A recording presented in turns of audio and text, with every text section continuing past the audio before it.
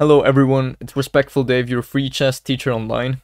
Today I'm gonna show you how to improve in your coordinates. You are going to enter Lichess, you're gonna click on Learn and then Coordinates. You click on this, you get this screen, then you're gonna choose this option, so find square, less than 30 seconds, and any color.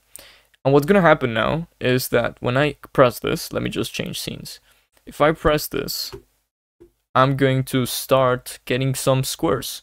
So I click on it, then the next one, c7, b4, f8, b7, right? This is b7, sorry, g3, h7, and so on. So this is going to help you understand the board better, and it's going to, your visualizing skills are going to improve as well. So I recommend doing this before you play or before you go to sleep. Create some sort of routine around it. It's very useful, you should do it. And yeah, thank you very much for watching this video. It was short, but I hope it was useful, and many people told me that they like this kind of length. So it's short, it's useful, and it doesn't take too much of their time. So thank you very much, have a nice day.